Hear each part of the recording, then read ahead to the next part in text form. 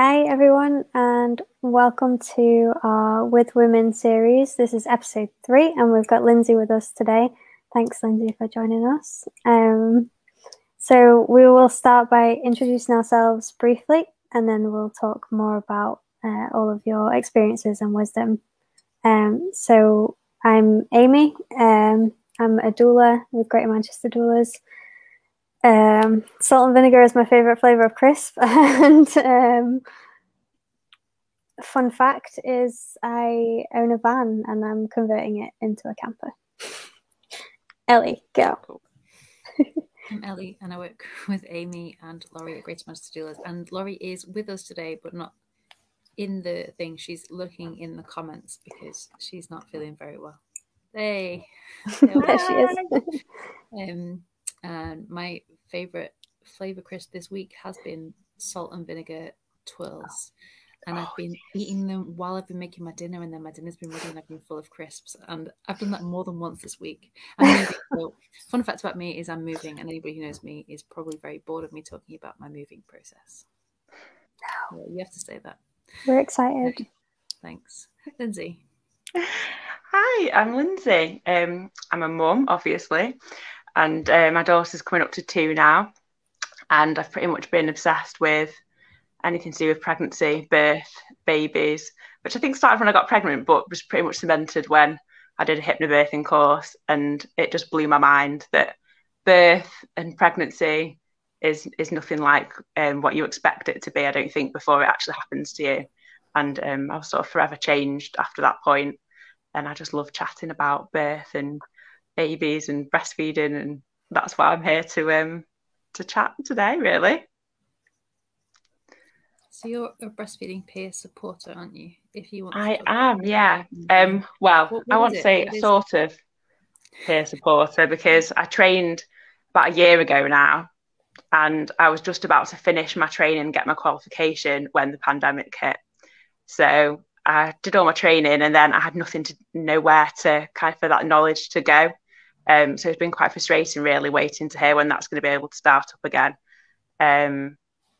So I quite like being in breastfeeding groups online as well. I pretty much lived in Facebook breastfeeding groups when I had my daughter. So I'm still in all those. So I'm still always talking about it in there and trying to help other people when I can.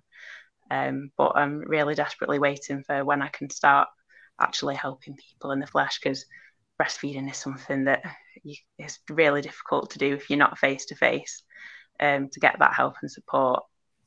So yeah, I'm just waiting for that to start up again, really. That's cool. Where are you hoping to do it? Where? Yeah. Sorry, a bit quiet. In Stockport. So I live in Stockport, and we're really lucky. We have a really, really good infant feeding team here that really saved my skin. When I had my daughter, it wasn't a particularly easy journey. And if I hadn't have had that regular support, I'm lucky that there's a group literally kind of at the end of my road, and there's a different group on every day in Stockport at different times all around the areas that are covered with lactation consultants and peer supporters. So we have a really, really good level of support. And that was another reason why I wanted to be a peer supporter, because I really felt like I wanted to be able to give something back and kind of repay all the skills that people had shared with me to help other people.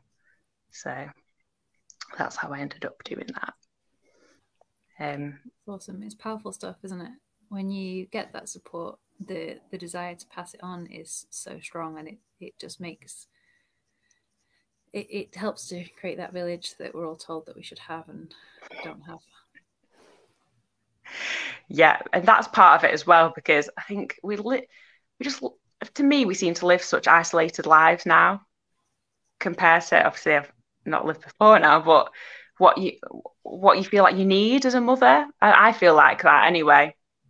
Even though I've got caring friends and family, it's really difficult to actually get the level of support that you actually need.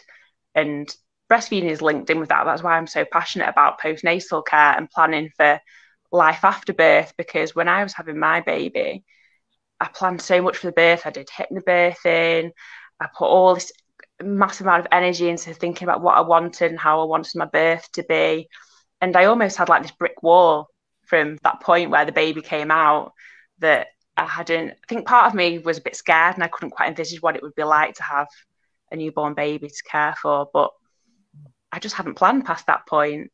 And I didn't really have many expectations either. One of my friends had said to me, "Oh, yeah, it's not as hard as you think. They sleep all the time. You know, I have my husband's dinner on the table when he gets home from work." And that was kind of what was in my head when I had my baby. And it's not like that. And breastfeeding is not like that either.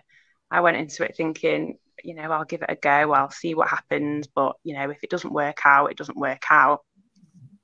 But once I actually had that baby, the hormones take over, and I was going to move heaven and earth to feed her myself. There was nothing that was going to stop me from being able to do that. I was so determined, and it wasn't something that I was expecting or had planned for.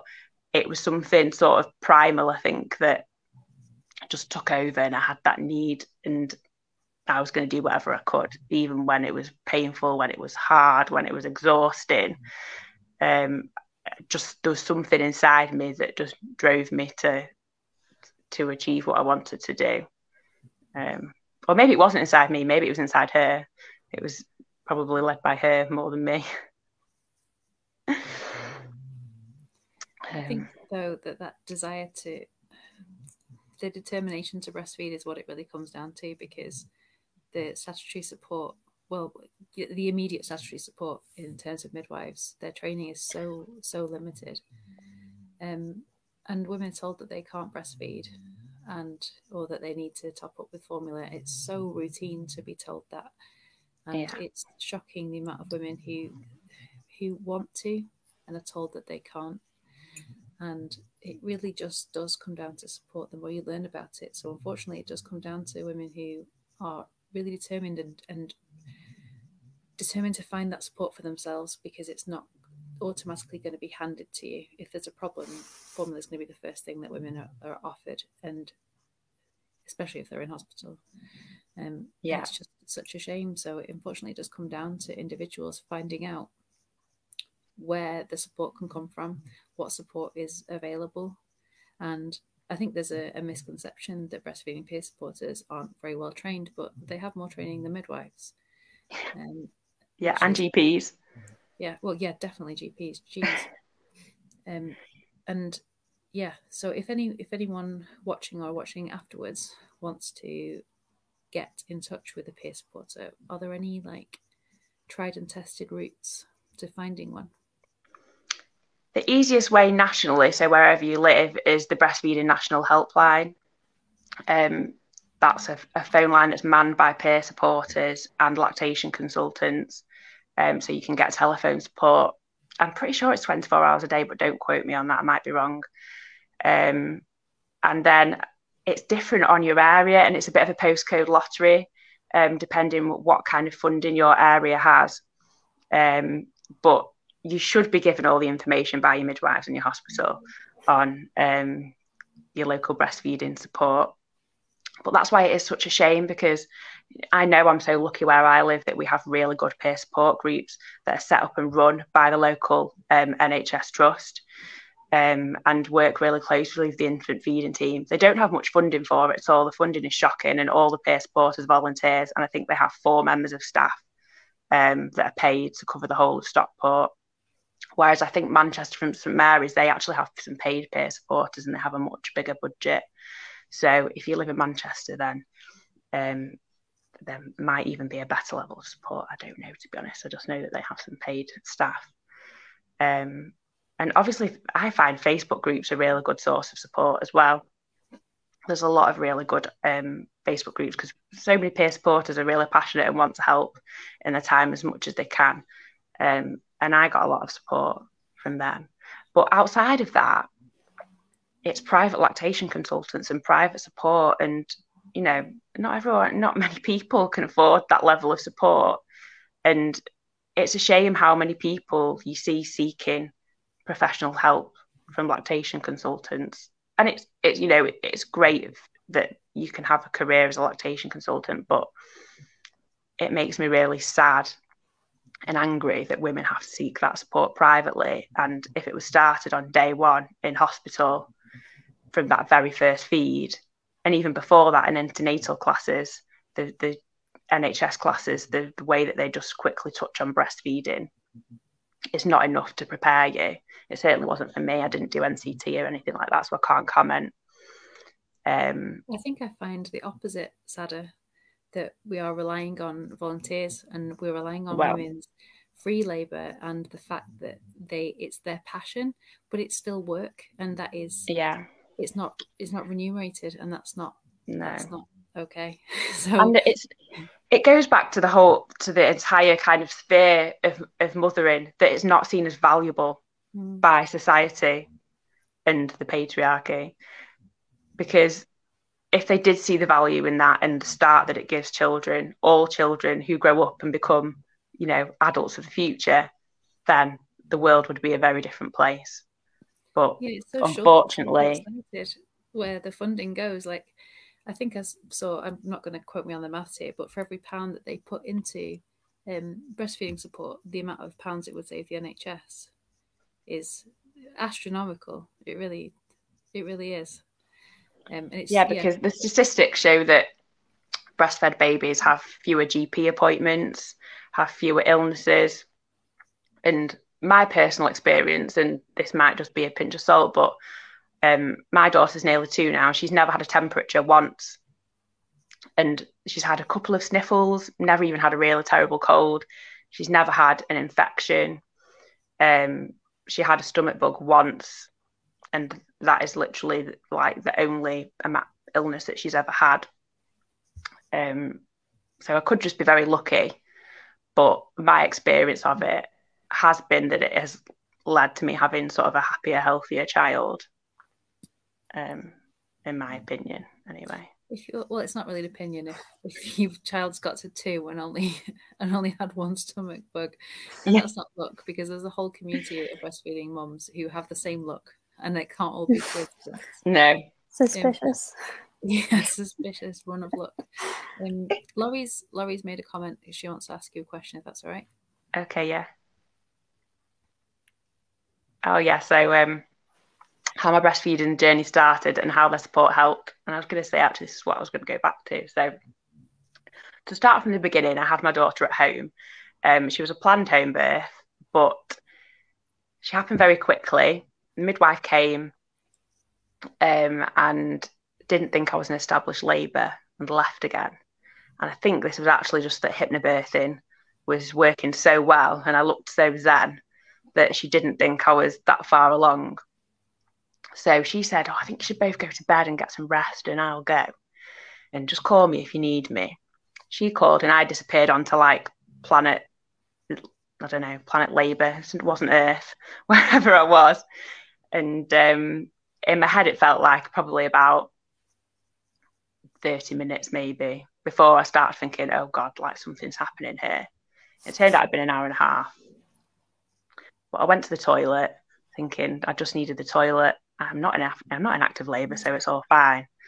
And the next minute I knew she was coming. So I woke my husband up, who was asleep. He'd literally missed the whole thing almost. Woke him up, and she was literally being born. And she was born on the bathroom floor.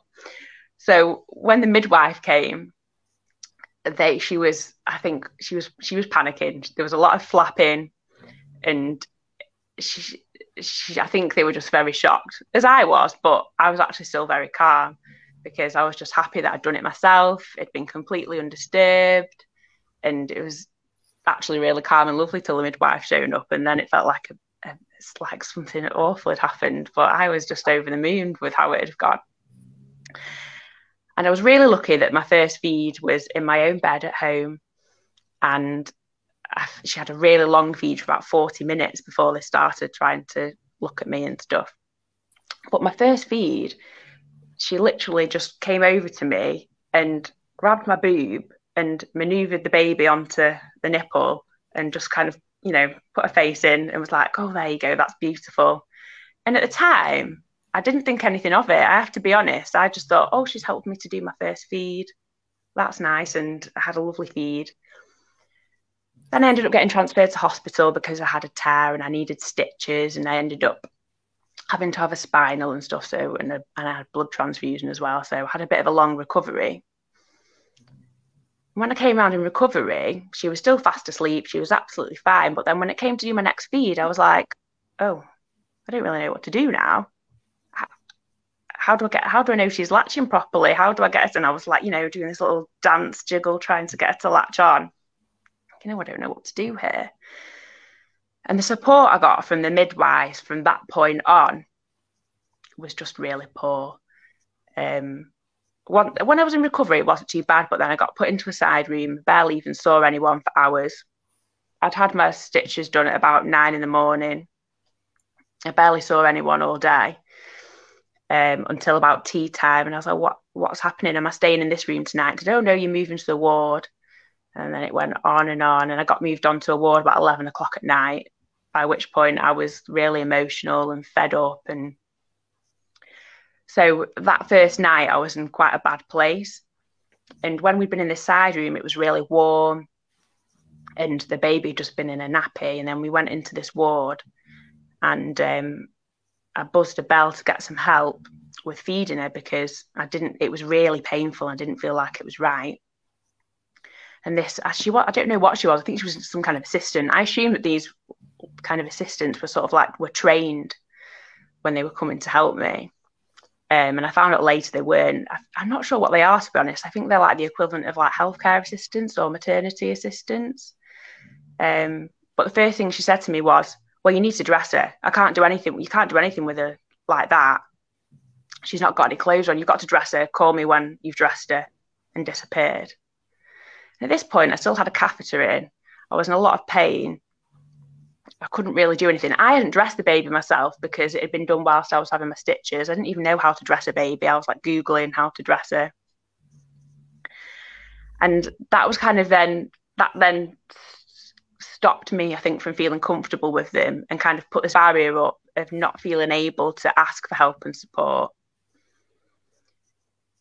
So that kind of made that relationship with them quite difficult from then on. Sorry, I feel like I'm rambling a bit off the breastfeeding now. So yeah, then it was a difficult first night.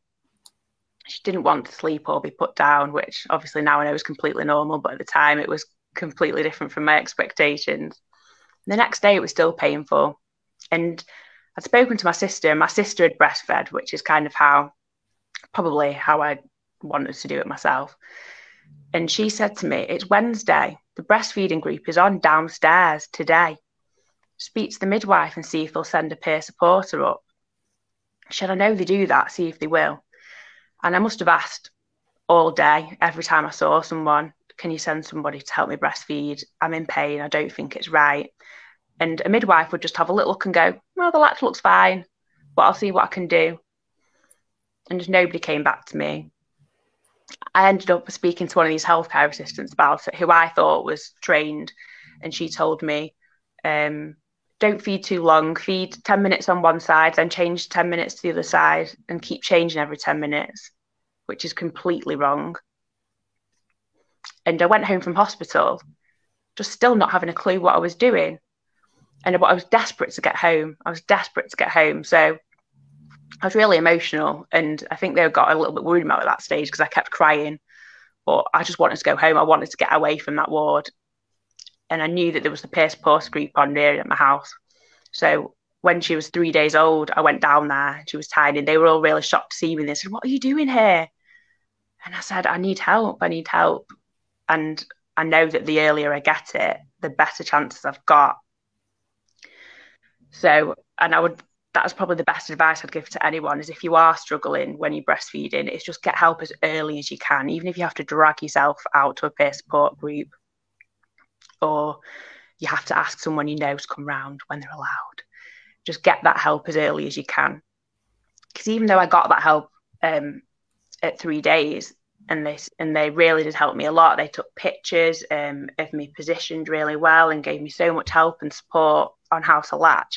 I still ended up with quite a bad wound, which I think had probably started when I was in hospital. A few days later, I was still in a lot of pain. And I I thought, what is this? And I thought, is it thrush? What is it? And I looked down, and on the underside of my nipple, there was a hole.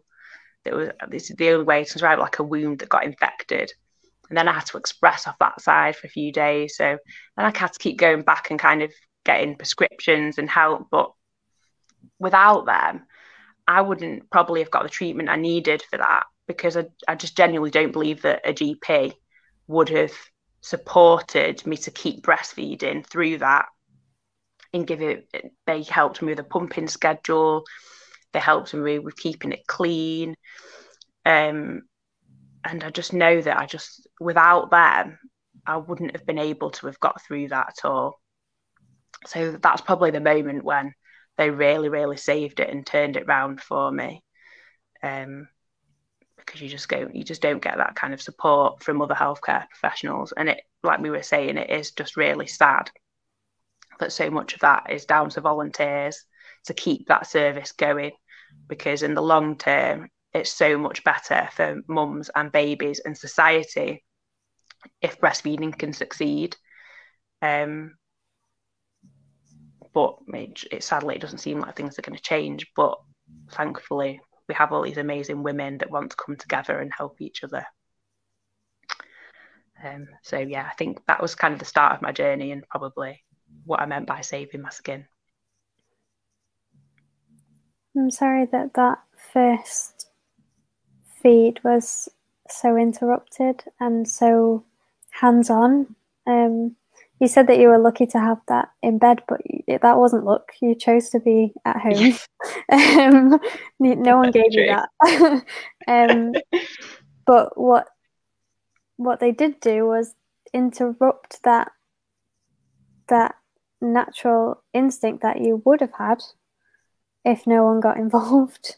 And that must have had a huge impact on your confidence in yourself, because if no one had said do it this way or physically put your baby on your breast, you would have done it and you'd have done it fine. But it's that need to interrupt straight away. It completely undermines your confidence and your intuition, and I think that's a massive part of why breastfeeding starts off so difficult for a lot of women, because that confidence is taken away, and it's about getting that back, but it's so hard to get it back after it's been taken away. So I'm glad that you found people that helped you to find that confidence again, but I'm sorry that it was taken away from you in the first place. Yeah, it's frightening as well, though, that I suppose your head is all over the place when you've just given birth, but at the time I didn't think anything of it.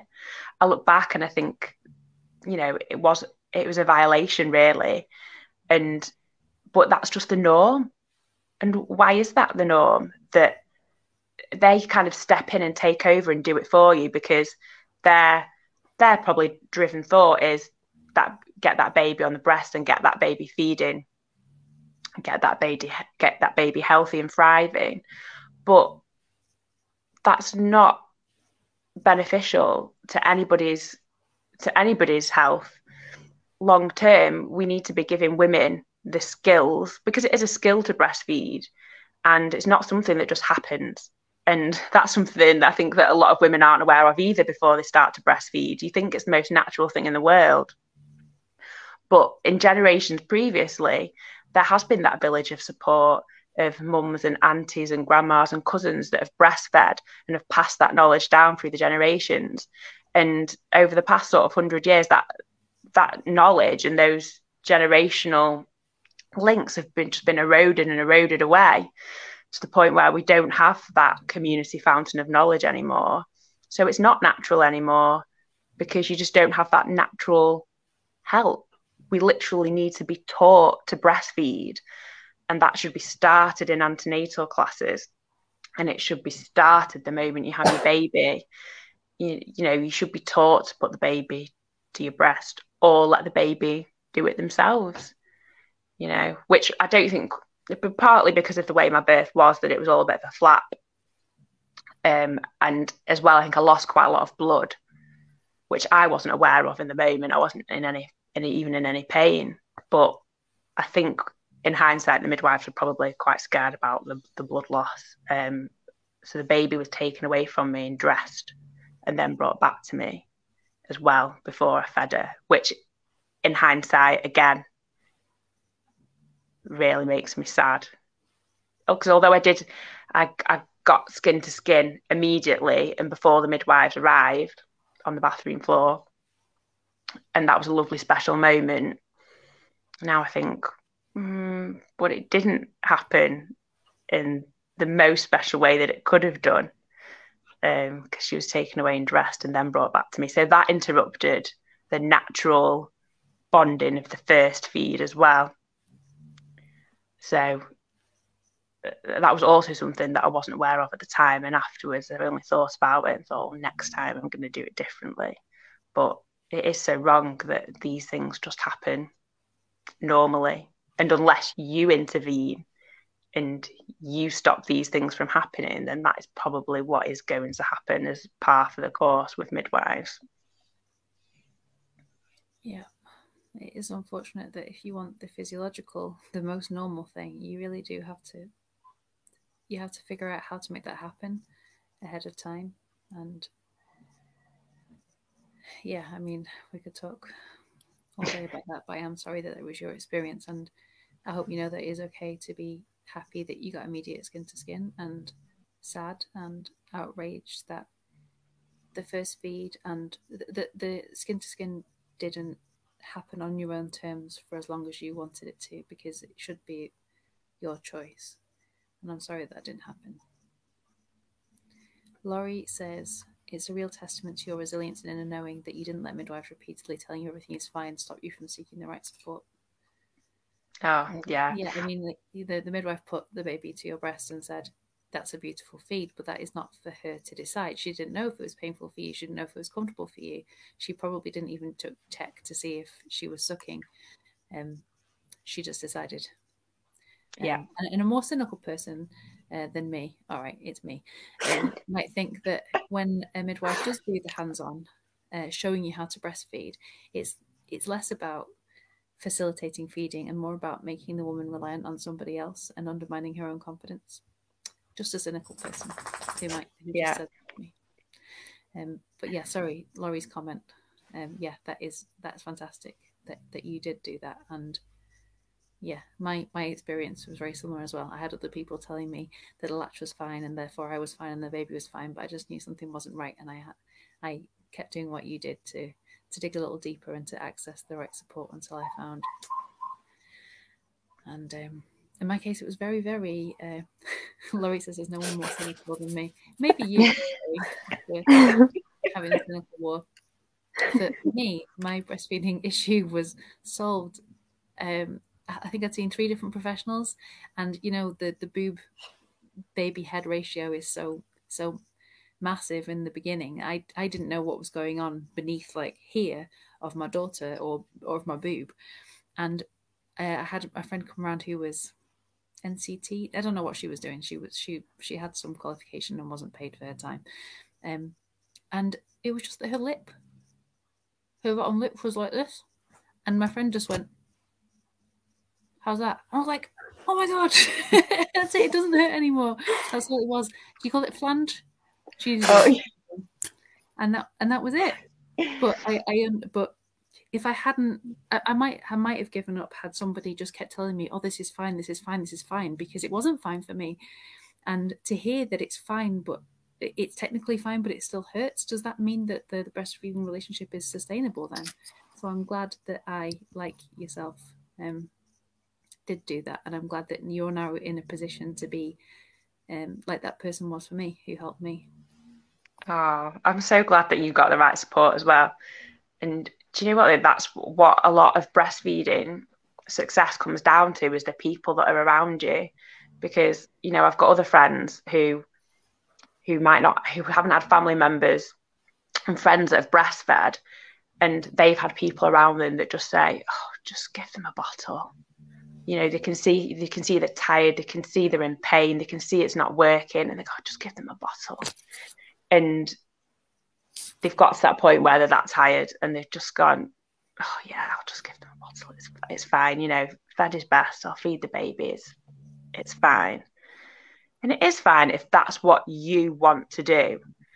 And that's the thing about breastfeeding as well, is that I think a lot of people seem to get really angry and offended about people that are passionate about breastfeeding, as if you're against people who formula feed or choose to feed your baby in a different way.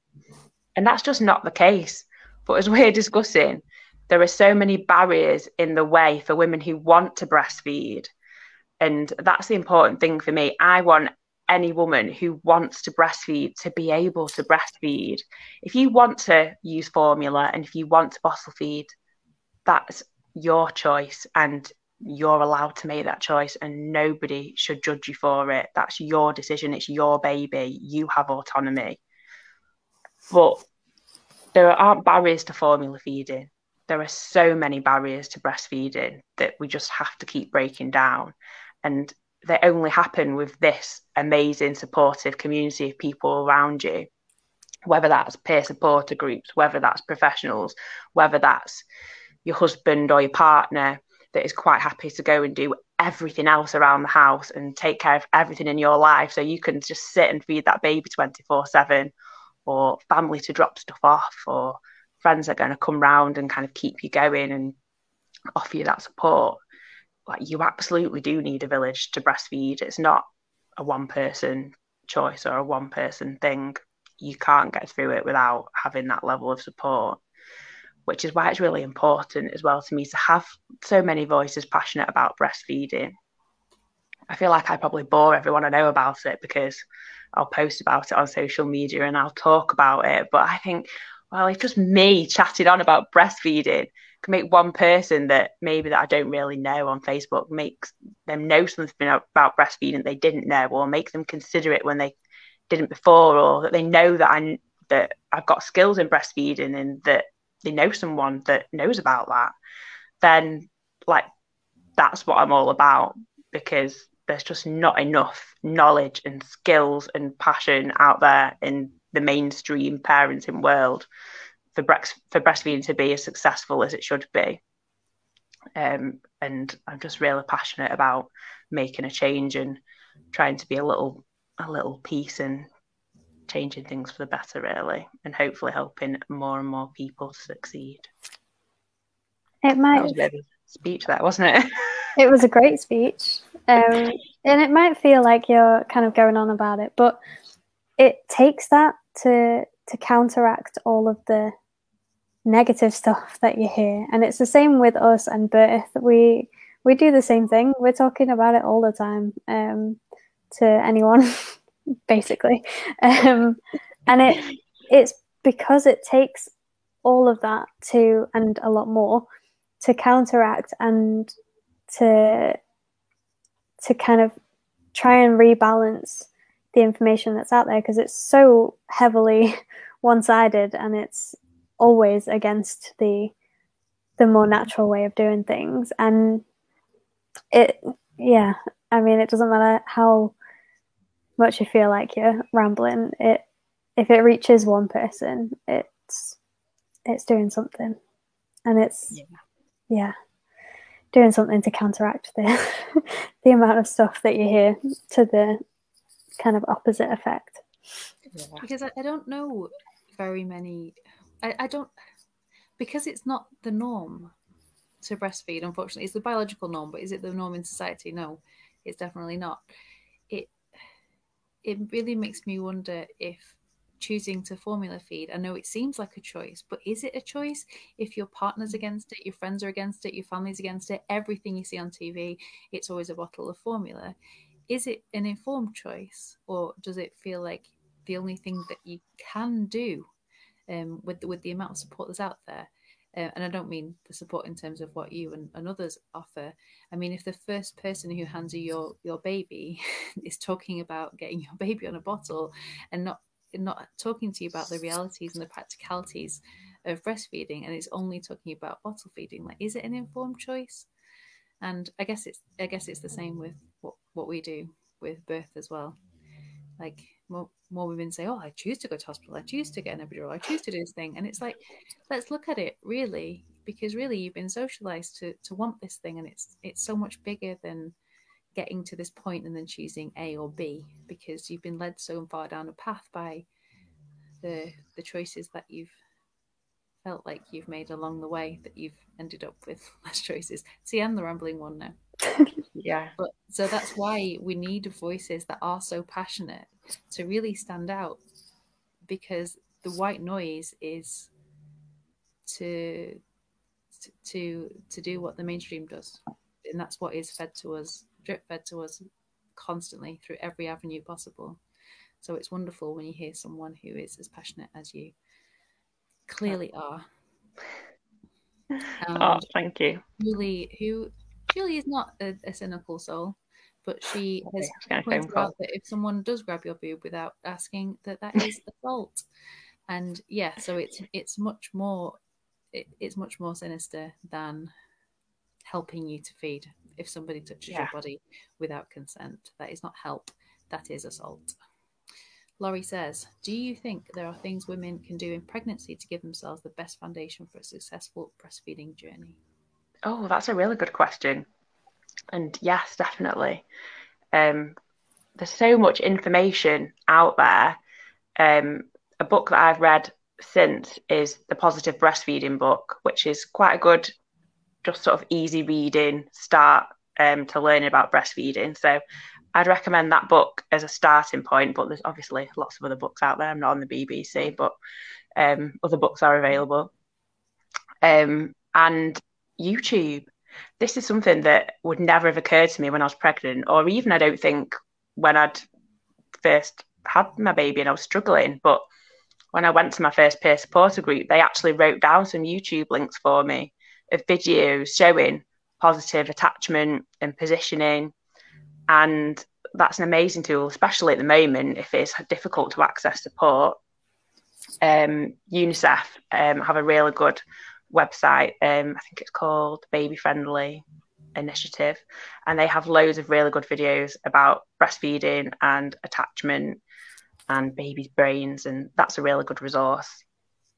And yes, start learning about that when you're pregnant.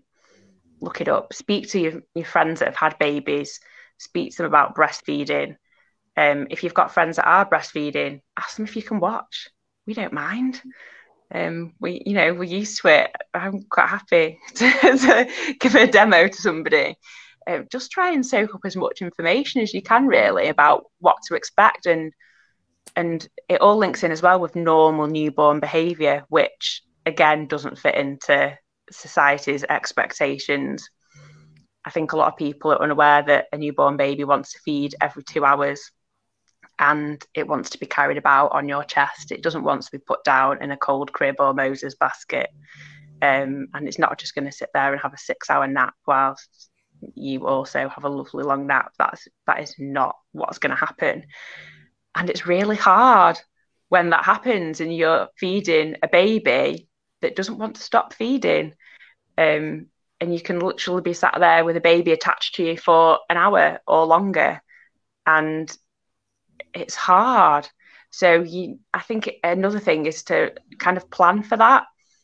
Make sure that your partner is fully aware of what to expect. And if your choice is to breastfeed, then what life is going to look like for you, because it's a big adjustment and they're going to need to pick up a lot of slack and basically be your butler and wait on your hand and foot, and be happy to do that as well. And it might mean that you need more support from family and friends as well to drop things off for you. And you might need a bit more emotional support as well. So I think talking to your partner, your family, your friends about it as well, about your choice and about what you're expecting to happen, really helps to normalise breastfeeding and make sure you have a really strong support network set up for you, to make sure that you have the best possible chance, and have contact details as well of professionals. Make sure you know like who your infant feeding team are, phone numbers that you can ring, and if you do need support, where you can go to. And that might hopefully help you feel prepared for when you do start to breastfeed. I think lots of pregnant women think that they have to wait to have their babies first before they can start talking about breastfeeding. But I've yet to meet a peer supporter or a lactation consultant who isn't absolutely eager to talk to a woman while she's pregnant, to talk about those issues before they come up, and to talk about those expectations before they are shattered and the woman feels like she's doing something wrong. Because as great as it is to start our education on normal newborn behaviour and breastfeeding in pregnancy, in times past, we would have already had an education on breastfeeding and normal newborn behaviour, because we would have been around so many other breastfeeding mums, and we would have got maybe not got the hang of newborn care, but we would have been around so many more mums and babies, and our expectations would already be managed, because we would know what it was like, because we would be around them, we'd be around breastfeeding, we'd be around babies, and that just doesn't happen anymore. So our education it's not even just a lack of education. I think it's the things that we've learned about breastfeeding and newborns by the time we're pregnant.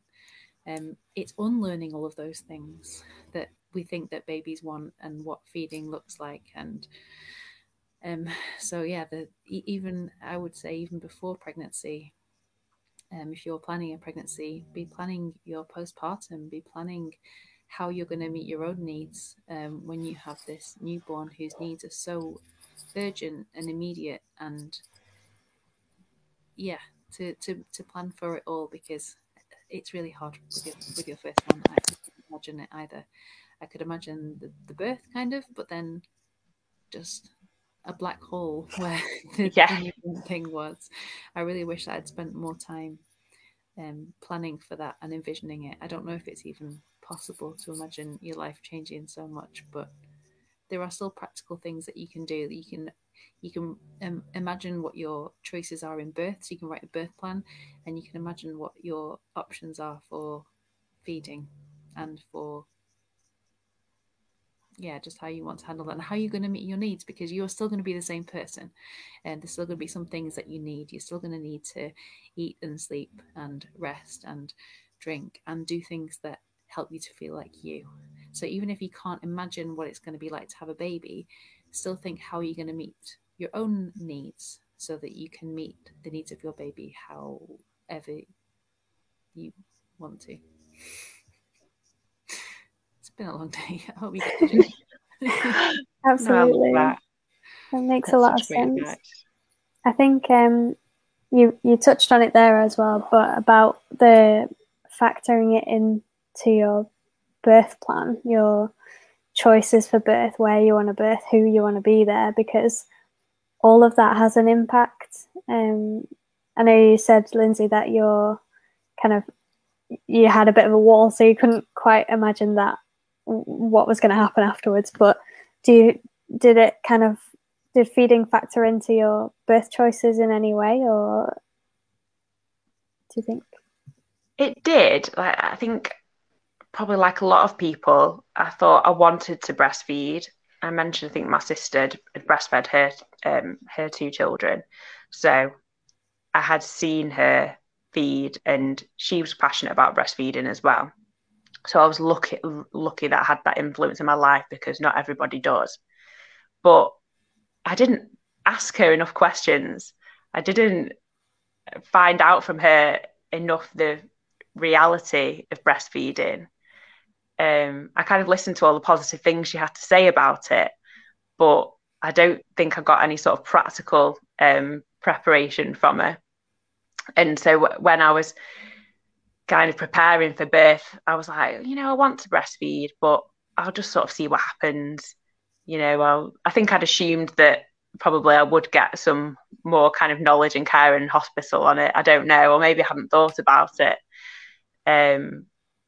But because you hear other people as well that have struggled, I think I was aware it wasn't going to be easy.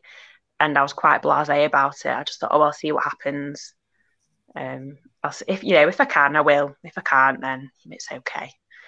But I didn't, like I said, I think I said at the beginning, I didn't realise actually how important it would be to me to breastfeed. And I don't think I actually realised quite the amazing benefits either until I started learning about it and immersing myself in it. And then I was like, actually, this is amazing. This isn't something that I'm blasé about anymore. This is something that is happening.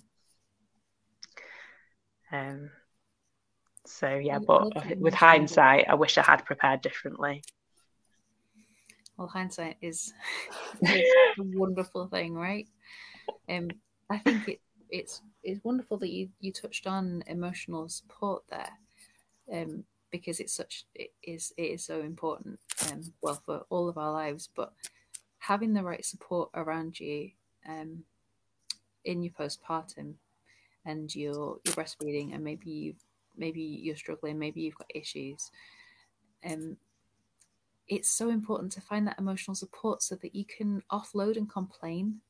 And because the last thing you need is someone saying, why don't you just give formula? Like, you haven't thought of it 40 times already that hour.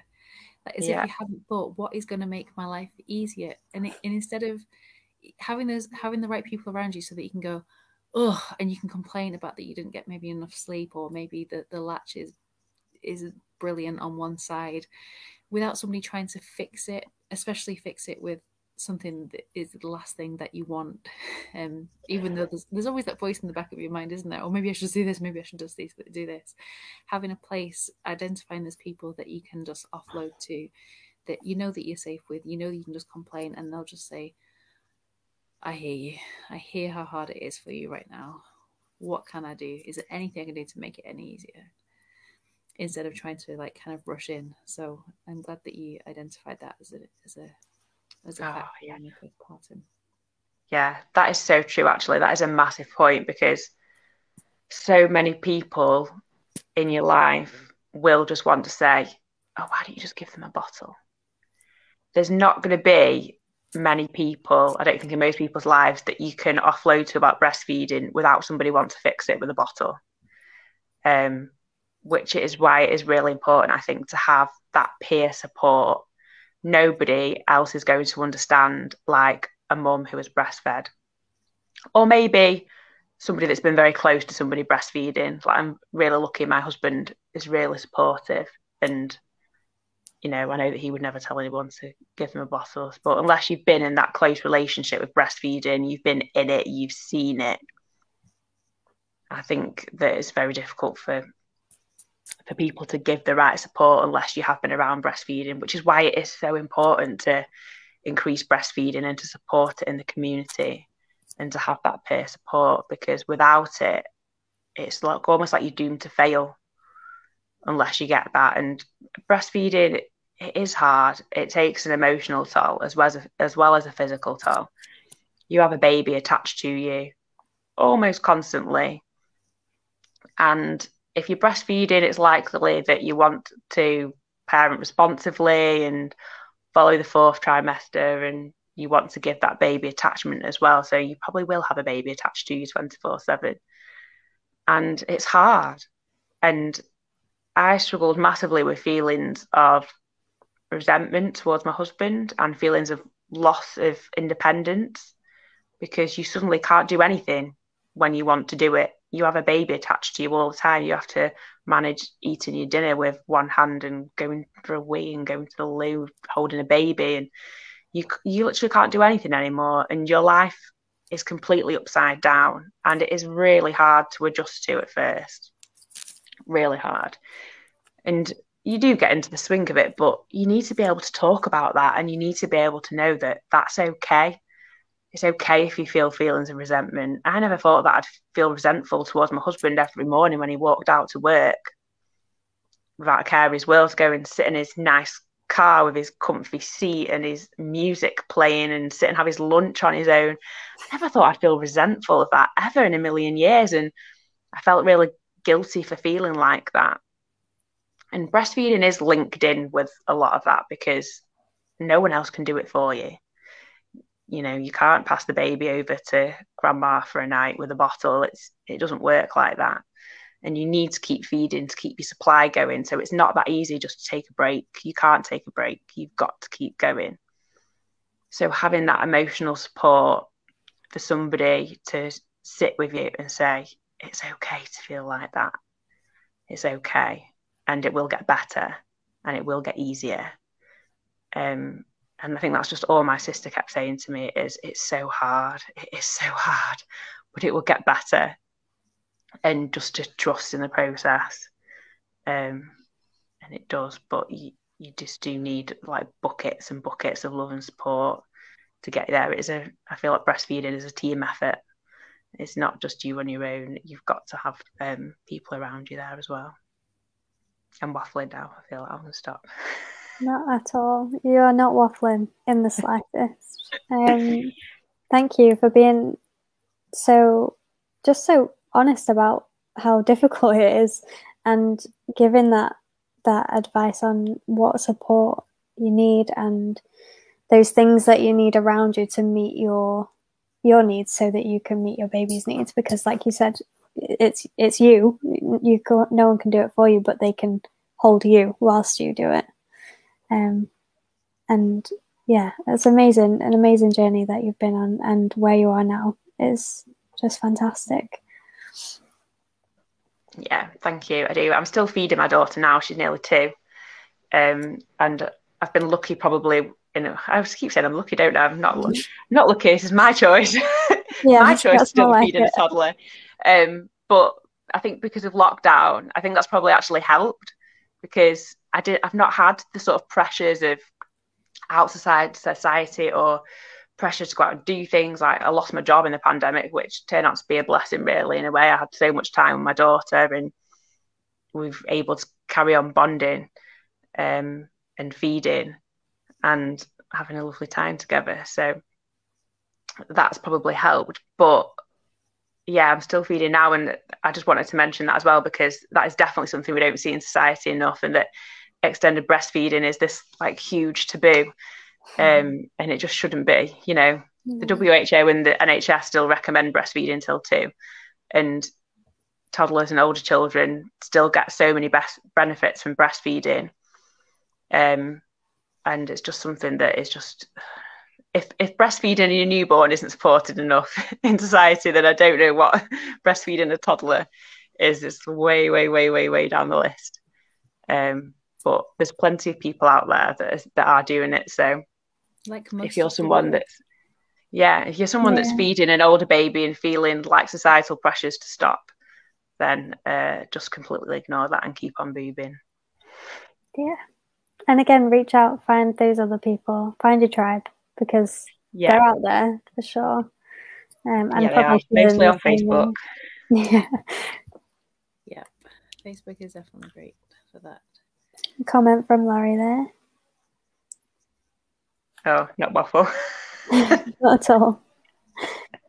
Well, thank you for making me feel like I just always feel like I'm waffling and rambling, but thank you for making me feel like I've had a useful contribution. Absolutely, I've hung on every word. And at the beginning, before we went live, you were talking about all the things that you do, and you couldn't decide what to talk about. Today. We absolutely talked about breastfeeding, but we'd love to have you on again to talk about many of the other things that you couldn't decide. Maybe that's the first thing that I asked you about was about breastfeeding, so possibly that's why we ended up talking about this. But I'm really, really glad that we did. Oh, thank you. No, I'd love to come on again. I probably could talk about many other things for quite a lot of time. So yeah, anytime you're stuck for someone, I'll come back on and waffle. You don't have to be stuck. No. When Amy presses the button, please hang on. Sometimes people just go, oh no, don't go anywhere. Okay, all right. Unless you're in a rush, but yeah, you've got to go. No, I'm not. Okay. It's been fantastic. Thank you so much. If anyone wants to get in touch with you afterwards, is that okay? Yeah, that's fine. Contact details if anyone wants to get in touch. If you wouldn't mind sending us the links that you have to help women find breastfeeding support, like the links that you mentioned as well, the UNICEF one, we'll put them underneath the video. Any yes, you want to share, we'll add them there. Yeah, okay. Yeah, no, I will do. That's great. Amy, you want to do anything to sign off? I don't think so. I think you did a good job. Anything about us? Just a massive thank you. Us. Oh, okay. You can get in touch with us through our Facebook page or our website, or you can email us. Our email address is hello@greatsonmanchesterdoulas.com, and that is all of the ways you can contact us. You can contact us via Instagram. You can. I'm on Telegram now, like a young person. I still don't know what that is. It sounds like an old person thing, not a young person thing. Like when you get 100, you get a telegram from the Queen. All right, now let's get waffled. Yeah, don't message us on Telegram. Yeah, no, don't. I won't know what to do with it. Don't send us a telegram either. Actually, no, that'd be cool. I've never got one.